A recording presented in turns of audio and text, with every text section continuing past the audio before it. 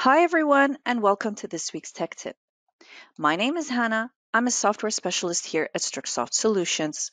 And for today, what I had in mind is to talk about is ceilings. We've received a lot of questions about ceilings, so I thought it might be a good idea to have a quick tech tip about this.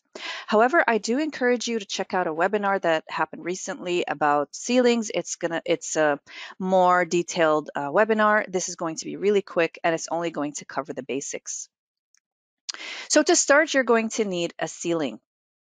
To create a ceiling, you would have to go to Architecture, Ceiling, and there's two types. There's an automatic ceiling and there's sketch ceiling. On my end, I used sketch ceiling because I didn't have any walls. I just created the ceiling on its own. So I use this technique. And here we are. I have already pre-created two ceilings. I just want to talk to you about the out-of-the-box families that you would receive from Revit actually. So these are the types of ceilings that you have out of the box from Revit. There's generic, there's these two, and I'm using the gypsum wallboard on metal stud. They are all MWF compatible. So this is the type of ceiling that I'm going to be using. I just want to add that you can also create a ceiling from lines, but this is not the scope of this tech tip.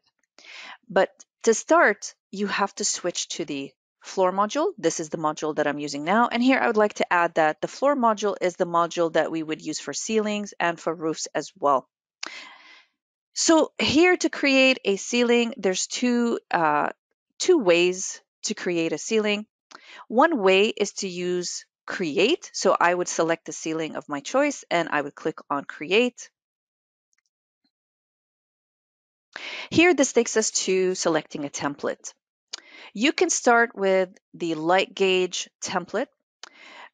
This is a good starting point, and then you would go in and specify the families of your choice. I have already done that, so I'm going to use my own pre-created template. For now, I'm not going to select frame it now because I just want to show you what happens before you frame it. I just want to click on create and take a look at what happened here. First of all, you'll notice that we have lines all around. These are boundary lines, and this is actually what controls the area where the panel is being created. The other thing that controls that is the boundary nodes that were just generated right here. So also, if you wanted to move these, you could. You would be moving the edge of the panel. The other thing you'll notice is this generic model that was also generated. This is the arrow. This is how you would control the direction of the panel. And you'll also notice that we have this panel that was created. This is a ceiling panel and it has a unique number for the ceiling panel. To see the paneling, we have to select one of them and then we would regenerate.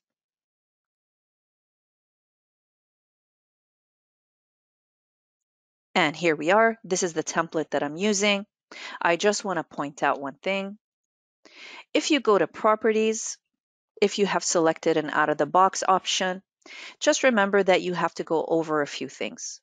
First of all, you have to change the families. I'm using a Howick 362S for this example. So just remember that you would have to change it in the following places.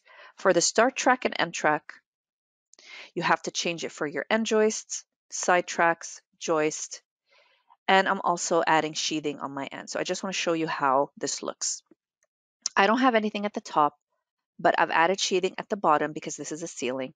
I've enabled sheathing with this tick. I've added one layer.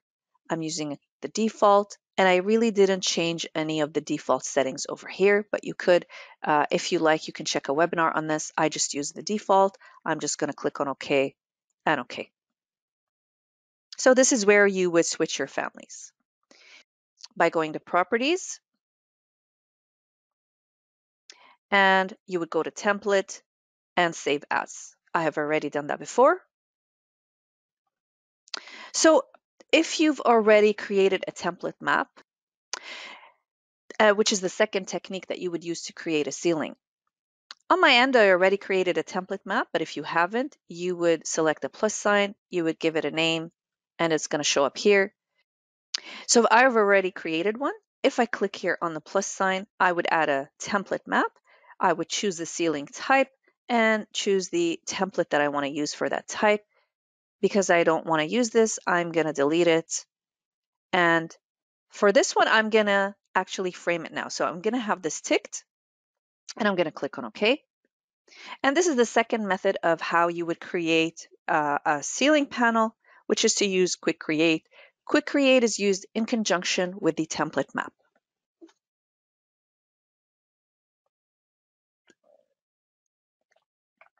You'll notice that in this example, I had already created openings. That's why it's showing up with openings. So on one side, I had created a shaft.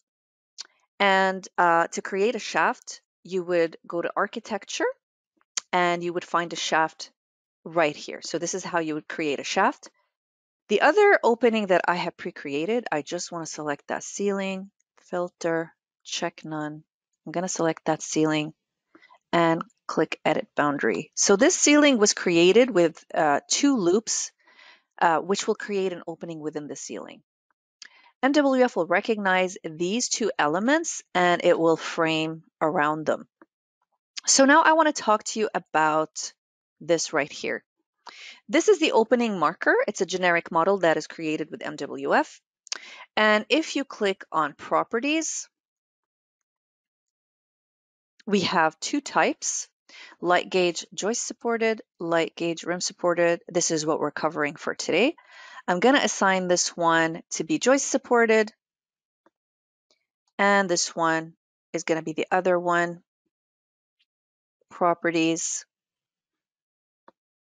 and this one is going to be rim supported.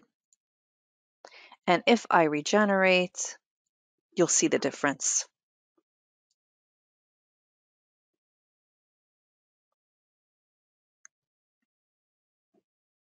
If I look here from the top view, you'll notice the difference right away.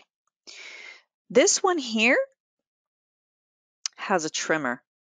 This one here doesn't. There's actually a partial joist, and this header is going to extend all the way here to this joist and this joist. So this is the difference between these 2 types of openings. To change the families for these openings, you're going to have to do that from here. You would go to Opening Manager,